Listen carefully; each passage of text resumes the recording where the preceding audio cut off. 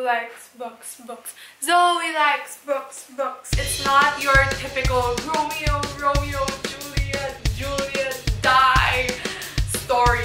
And then they meet one day and fate does all these things. When my Taylor slept with a brother. Hello everyone. Today we're gonna be talking about books. Books I have been reading recently since the start of quarantine. I'm not gonna lie, when you look at it, it's not that much. But personally, I do my best to allot 30 minutes before I go to sleep every single night to read. But yeah, let's just get on with it, shall we? I'm gonna be showing you guys in chronological order, but like reverse. Starting with the one I'm reading right now, Becoming Better Grownups by Montague. It's basically about how you can be a better grown-up for yourself, for the future generations to come, for your own children. Although I just turned 20, I feel like I can relate to what these grown-ups are going through. As early as now, I've already lost some of those childlike instincts, childlike characteristics, and people already describe me as someone who's childlike, so that says a lot. I'm still this much through the book, but one of my favorite quotes I've read from this book so far is this one. Okay. Better grown-ups do not believe that they should just wait around for other better grown-ups to show up. There might be people around who are more trained to do any number of things better than you can. But please know this, no one is better suited to be you than you. You are perfectly cast in your role and we need you. Children need you, the world needs you. Even though they might feel inadequate, great grown-ups show up. So show up, show up, show up. Show up! So good. 5 out of 5, 10 out of 10. Would recommend this book. Okay, next. The next book is Of Mice and Men by John Steinbeck. The author of this book is a winner of the Nobel Prize in Literature. Bro, honestly, it's basically about these two men. One who is so big, muscular, tall, but is super childlike. He would not hurt anyone. He has the innocence, the mind of a child. And this small, scrawny man who's basically grumpy. He's a grumpy guy. They're the exact polar opposites in terms of personality, in terms of physical appearance. They're basically partners. They're partners in life in a world full of lonely ass people. And throughout the book, oh my god, every time George gets mad at Lenny, oh yeah, George is a scrawny guy, Lenny's a big childlike guy.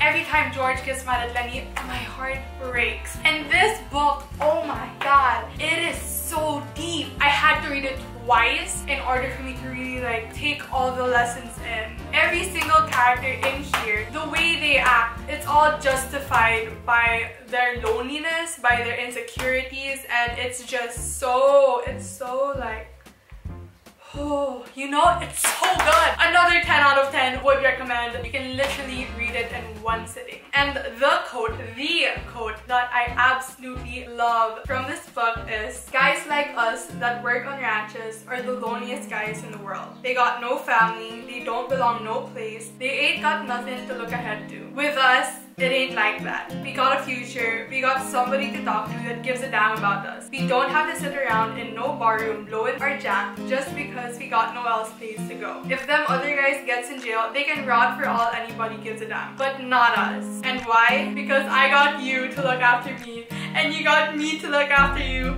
and that's why. Oh my god, if you guys read this book, you'll know why it's so good. It's so good. 10 out of 10 would recommend, you guys. It's so short. It's such a short book, but you learn so much, and it hits. Oh, why did I do that? It hits all of your feels. You guys, I cried. I bawled my eyes out in the ending. It's so good. Okay, now the next book I don't have with me. Actually, 2 of the books that I've read throughout quarantine are not with me. I lent them to friends. But the next book is called It's All in Your Head by Russ. Now this one, it's basically about getting out of your own way, getting out of your own head, overcoming your doubts and fears to really reach your potential, and you know, just like letting your goals, letting your dreams just like go up there, you know, go past the moon, past the stars. The only limit that you have is the one that you set on yourself, and once you overcome all of that, you can literally do anything.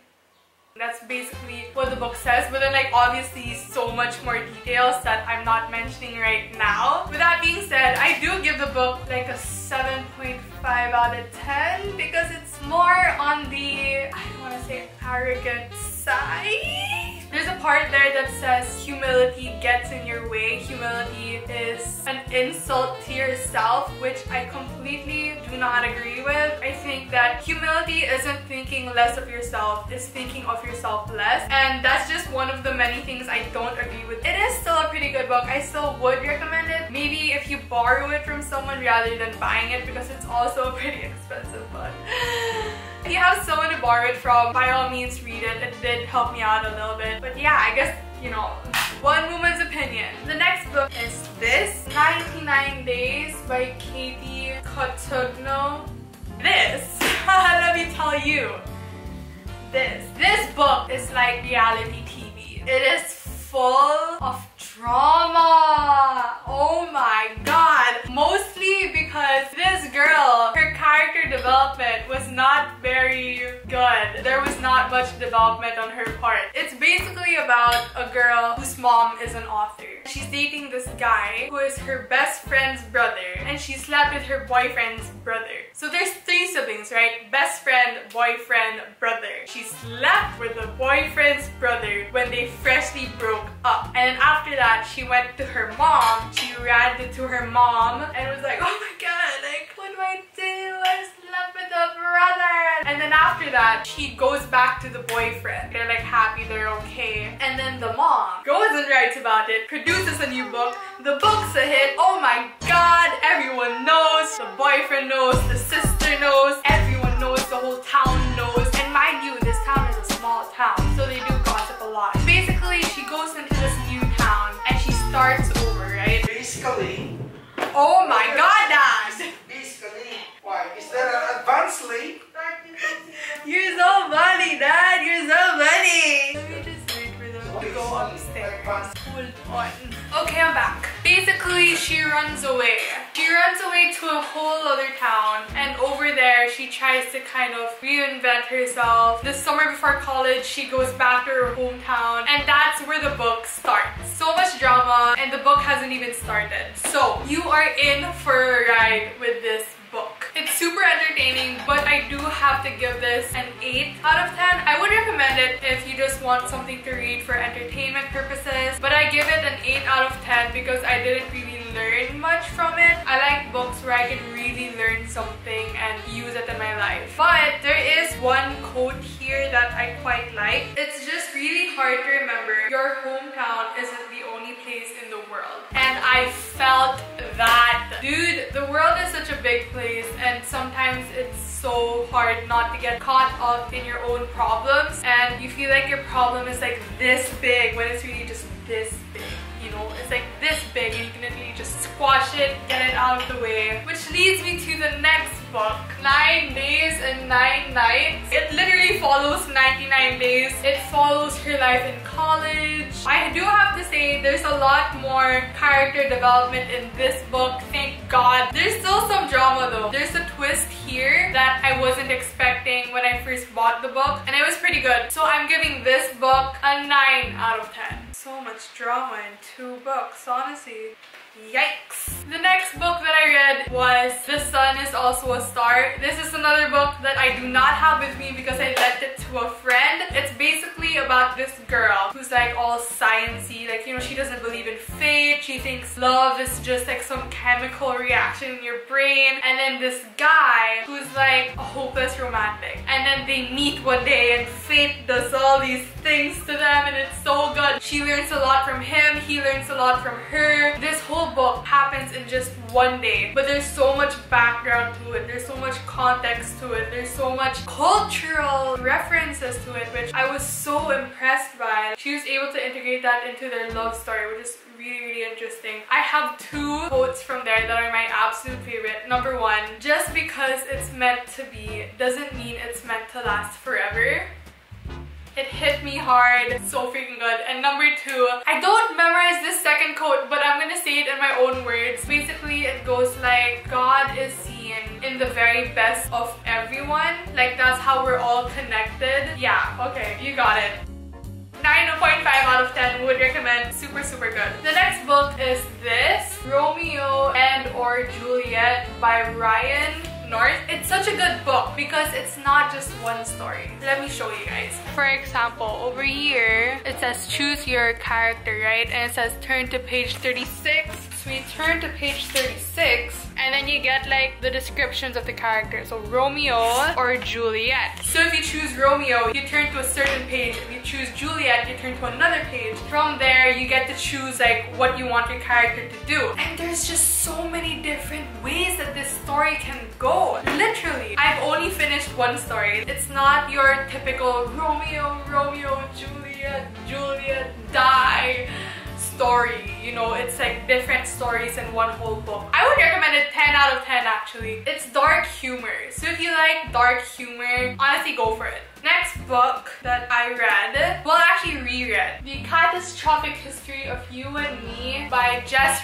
Rothenberg. This is one of the books that I first read after my whole Geronimo Stilton, R.L. Stein, Diary of a Wimpy Kid, Dark Diaries phase. Up till now, it's one of my favorites, and during quarantine, I decided to reread it just to refresh my brain, and it's still as good as I remember. The book starts with her dying. She dies of literal heartbreak, and then she's in the other side, like, you know, like purgatory or like heaven or like, you know, whatever's in between that. She ends up as a ghost and she meets this guy, and this guy brings her around Earth, like, you know, she gets to see where her family is now, where her ex-boyfriend is, and she finds out who she was in her past life. They're like twists and turns. Like, I was shook when I read this book. It is so good. 10 out of 10 would, no, you know what, screw that, 15 out of 10 would recommend. Okay, last but not the least, Always and Forever, Lara Jean by the one and only Jenny Han. This is the first book that I read this quarantine. As we all know, it's a good book. The movie though, the movie changed and left out a lot of parts. Here, oh my god, when Stormy,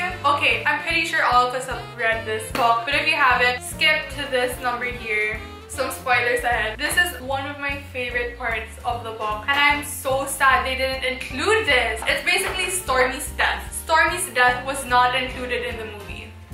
Why? But anyways, this is how it went. Stormy taught me that love is about making brave choices every day. That's what Stormy did. She always picked love. She always picked adventure. To her, they were one and the same. And now she's off to a new adventure, and we wish her well. Guys, that is so true. Oh, I'm so disappointed that they literally just skipped Stormy's death in the movie. Why you gotta do me dirty like that, bro? Yes, that is all for this book shindig. And by the way, before any of you come at me, yes, I do highlight my books. Yes, I do write on my books. There are things I do to make sure the lessons from the book stick with me. That's also another thing that makes my books quite personal to me. All of my books are very personal to me because of those highlights, because of those notes. I'm basically putting a piece of me in these books. So yeah, do whatever you want with your books. I'll do whatever I want with my books. Like, you know, whatever makes you happy, my G. Thank you guys so much for listening to me babble about the books I've been reading so far. Hopefully, oh my god, please tell me if you guys decide to read any of them and what your thoughts are. I love talking about books, especially books that I love. And if you guys have any book recommendations for me, comment them down below. I'd love to read them. Remember, silliness leads to happiness, and it doesn't hurt to be extra kind every motherfreaking day. Can't wait to have fun with you guys in my next video. All the love, as always, from your Morena girl Zoe. Mwah. Y'all, look at my socks though. They're donuts. Cute, cute. Scooby-Dooby-Doo. I love you. I'm gonna go talk to my grandma now. Bye!